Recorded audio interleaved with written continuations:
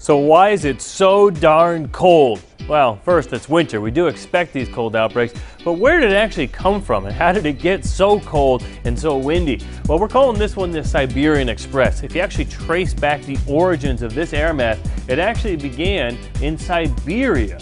That's where it's complete darkness this time of year and some of the coldest air on the planet typically is. But if it can get displaced and dislodged by something called the polar vortex, it can travel. And that's what's happening now. The polar vortex actually weakened over the last week or two, and that allowed some of the air to escape the Arctic Circle, and now it is traveling to the south. High pressure has built over Alaska. The winds around the high and between that piece of the polar vortex are now funneling the air southwards over Canada. That first piece that broke off is now located over the Hudson Bay into areas of eastern Canada, and that's providing the first cold blast. And what's unusual about this event is that actually two pieces have broken off. The first round is what we've been dealing with. The second round is now coming down through central Canada, and this one will be even colder for the Midwest as we go throughout the weekend.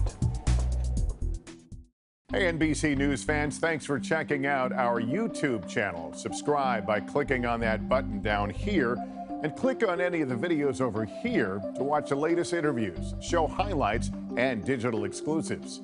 Thanks for watching.